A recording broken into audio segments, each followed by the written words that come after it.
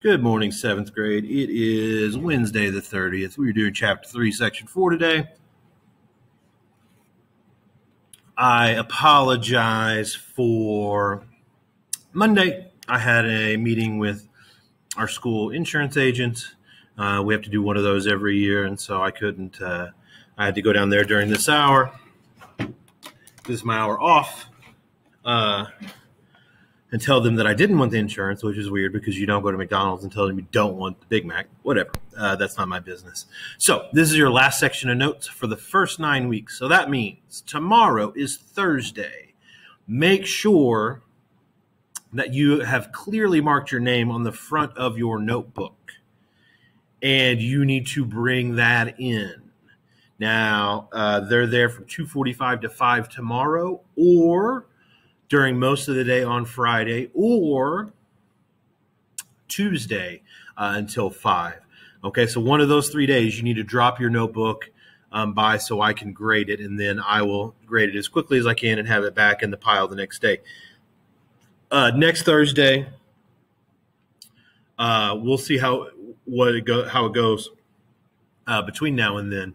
But I'd like to have them before next Thursday so I have a day or two to grade them all instead of running that right up against fall break. So once you've got these completed, you should have chapter 1, 3 sections, chapter 2, 4 sections, and chapter 3, 4 sections, all written down in order. And so make sure your name is on the front of that notebook and you turn it in. It's a 100-point grade. And so if you get done with this section today and you write all these down and you realize you're missing a section or two, that's okay. Get them down and get them in there in order and bring them tomorrow or Tuesday or Friday, okay? But don't neglect this and wait a whole another 8 days. So don't forget also to make sure you're getting your study guides done. They have to be complete sentences. The essays have to be 3 to get credit. If you don't do sentences, you get a 0. Even if you just don't do a sentence on 1, it's all or nothing. And most of you have either been doing that really well or not doing them at all. I still have people. Tomorrow will be 2 weeks, 14 Earth days since the test. I have people that have not taken the test in 7th grade and 8th grade. You've got a 0. You're going to fail this 9 weeks if you don't take your test and do your work. I really cannot explain it any more simply. I'm not trying to be mean. I'm not trying to be difficult.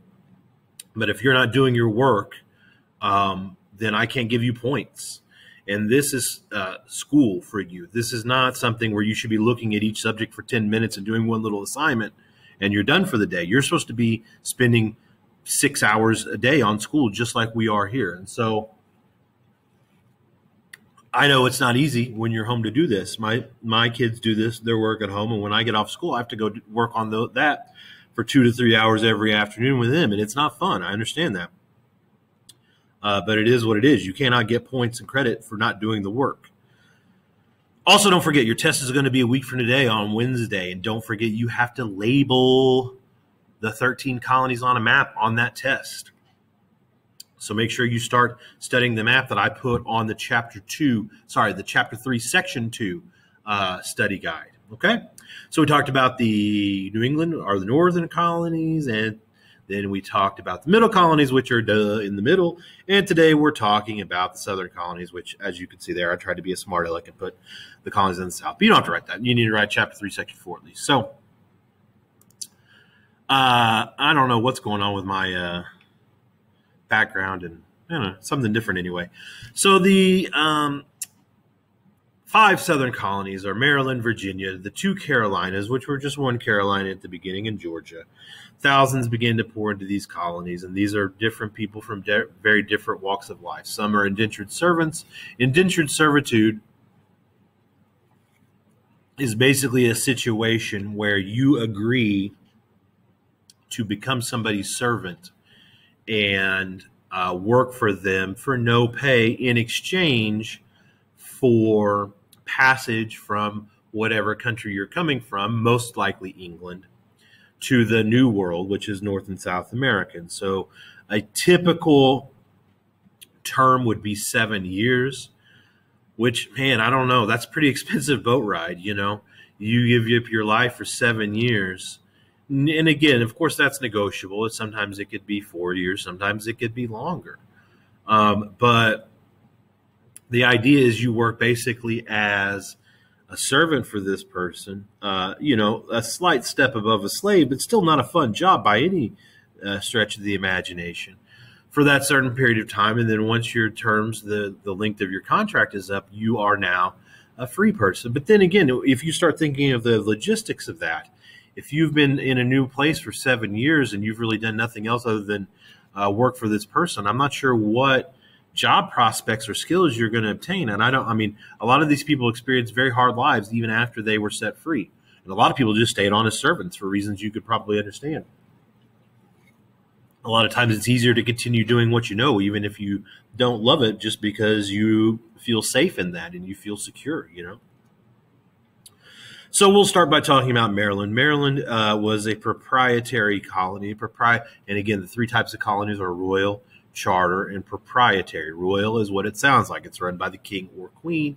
Proprietary is something that's given by usually the king to an owner. Okay, you've probably seen the word proprietor a lot of times in your life, even if you may not realize or remember it. They're on a lot of restaurant windows. You'd be like at Bob's Burger Barn or whatever, and then it'll say like Bob Smith, proprietor, underneath that.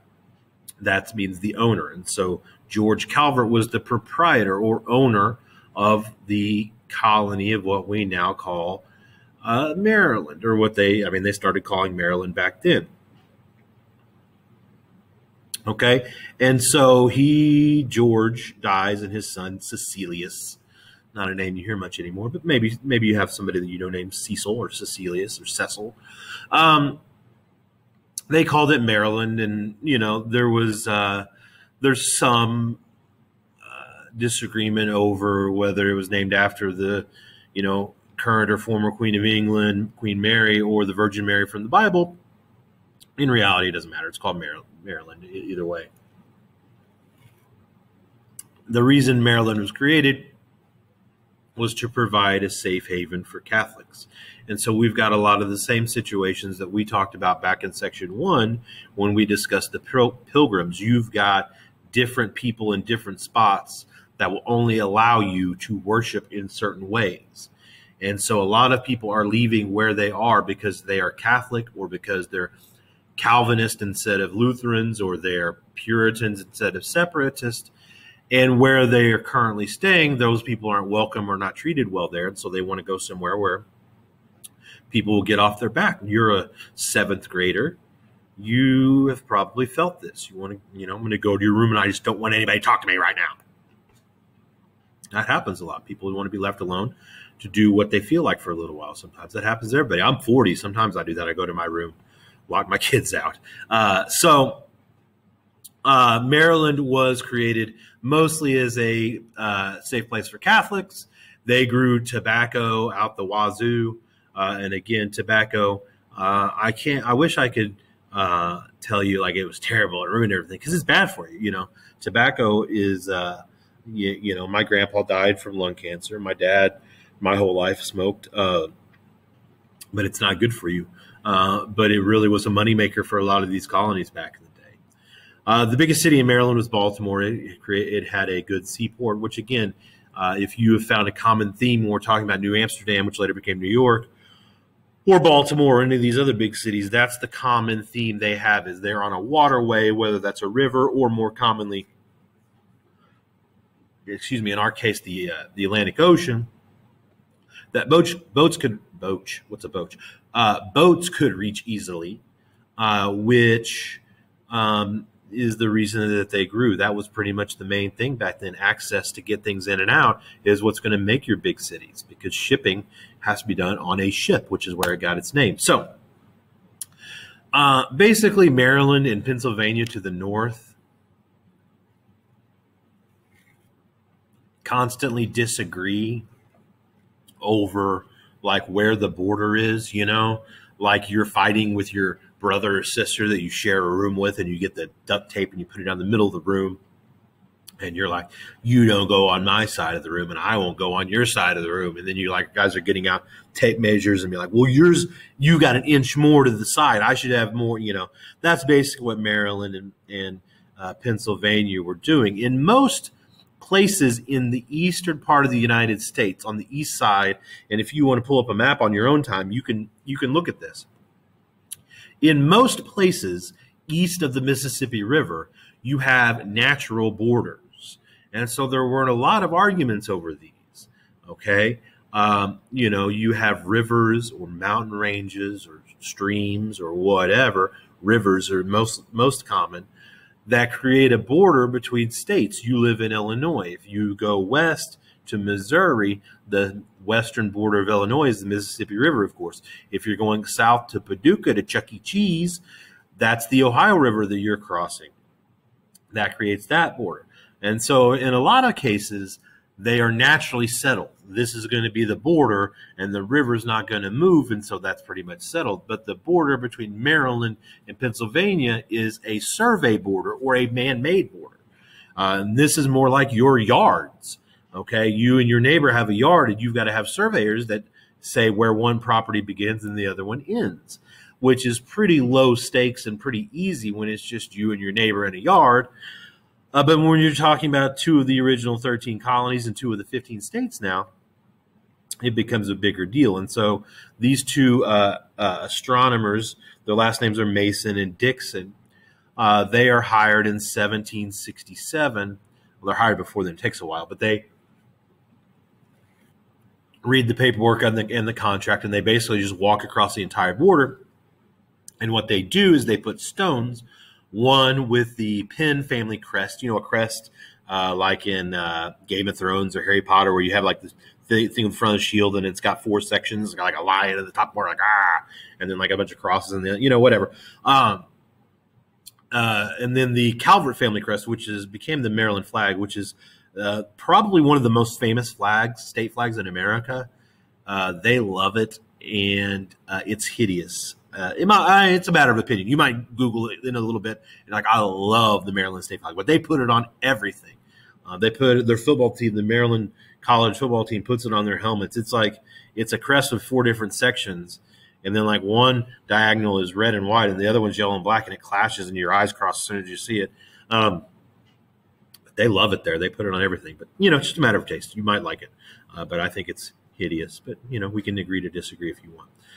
So Maryland's assembly becomes Protestant, and they make the Anglican Church the official church of Maryland, which, if you remember from literally 1 slide ago, maybe 2, my brain's mush, so I don't know.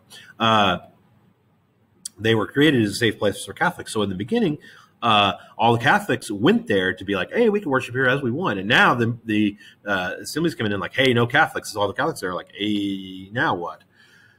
And so that's going to create problems. You can still see some of these stones, by the way. You can.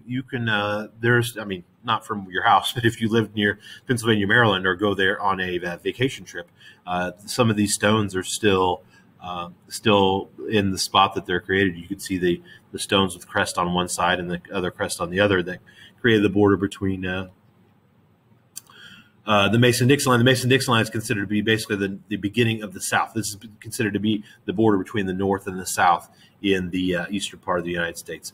I don't necessarily recommend taking a vacation to go look at a few rocks, but if you do what you do. So anyway, yeah, there you can see it. Now you can see, like I said, the differences in the border. You get these curvy lines. If you had to describe the shape of the state of like Illinois, you would say like puddle of vomit. There's no real shape there, but these are straight lines. When you look out west, like at Colorado, they're rectangles, and that's because men, humans, people created those borders. So people in Western Virginia, not West Virginia. West Virginia doesn't become a state until the 1800s. There's no such thing as West Virginia. This is the western part of the state of Virginia.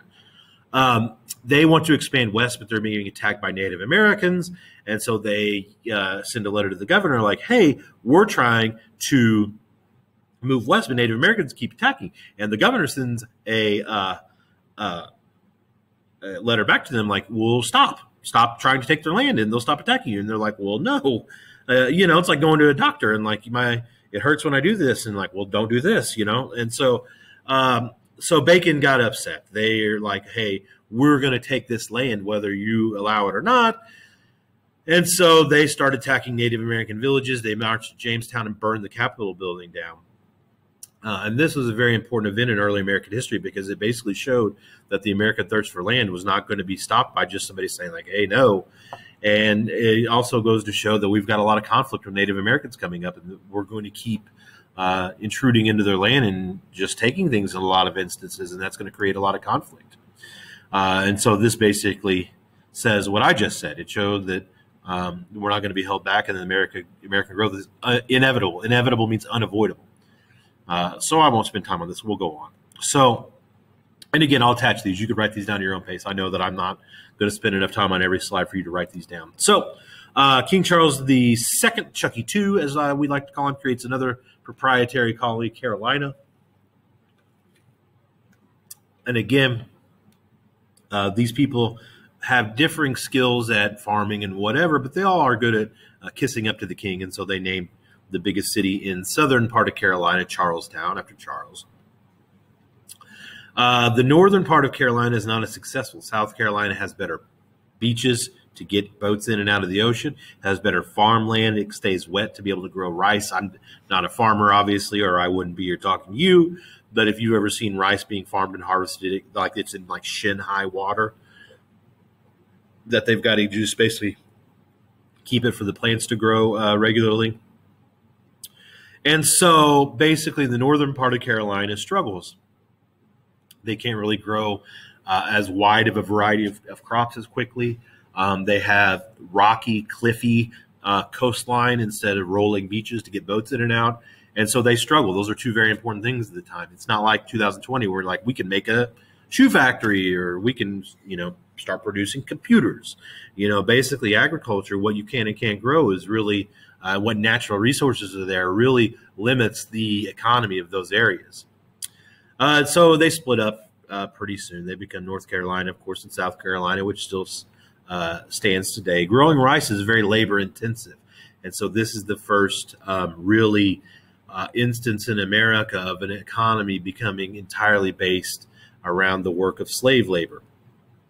And again, this is going to become a recurring theme throughout the next 2 years in America. We've relied a lot on slave labor in a lot of instances where, people just don't want to do the work. And, you have a situation where you could buy someone for life and get free labor. The fact that people did it is still, a lot of the rest of the world has already started moving away from slave labor. I don't want anybody to get the idea that we're the only country that did this. We're definitely not.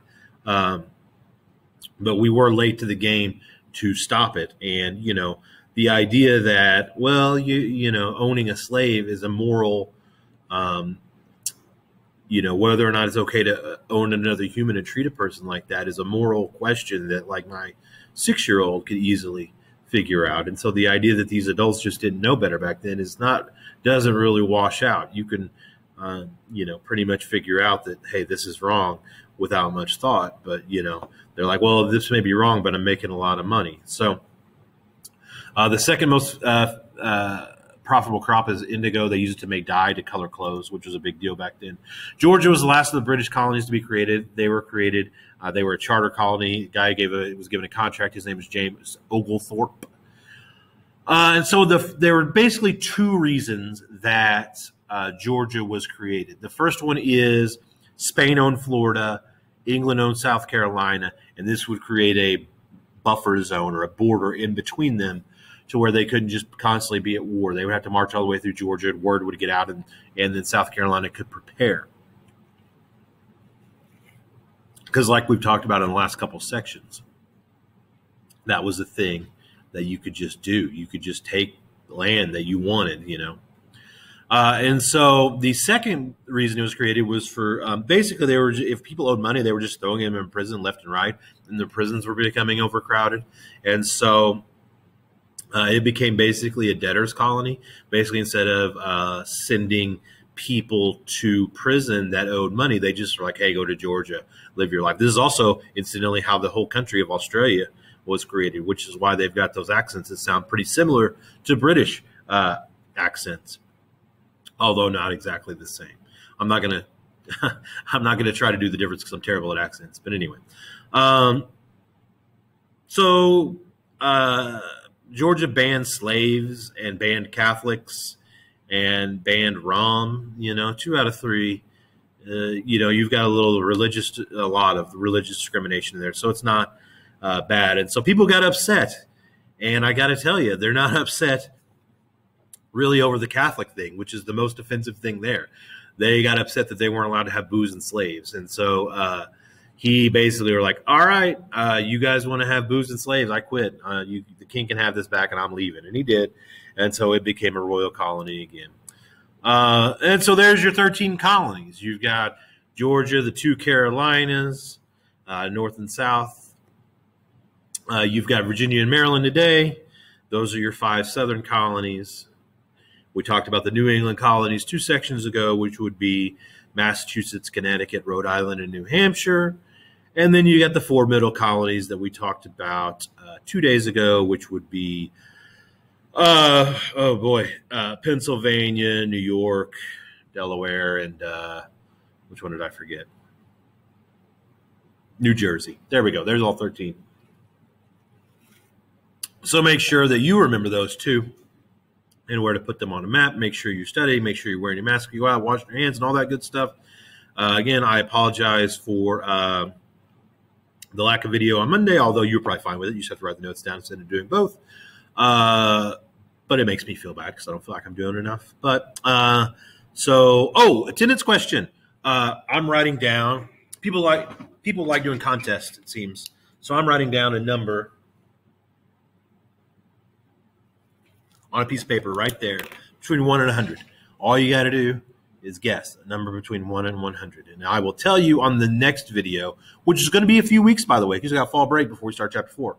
If you'll remind me, I'll tell you who was the closest guesser.